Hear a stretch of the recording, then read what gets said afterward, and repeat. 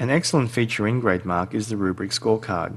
You can easily and consistently mark every submission by clicking on a certain level in the criterion that you set up for yourself. To use this, click on this rubric button down here. Select the Rubric Manager button and create a new rubric by clicking on this menu icon.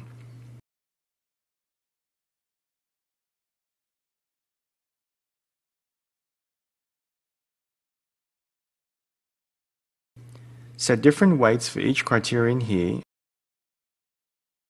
and give them titles and descriptions. Make sure that all of the criteria's weights total up to 100%. Then you can set the number of points to allocate for each scale. So you may also decide to give 1 point for a fail and up to 5 for a high distinction. In here, I can put in the detailed parameters or conditions for giving the student a fail through to a high distinction as well. After filling up the descriptions, save your rubric and don't forget to attach it to an assignment.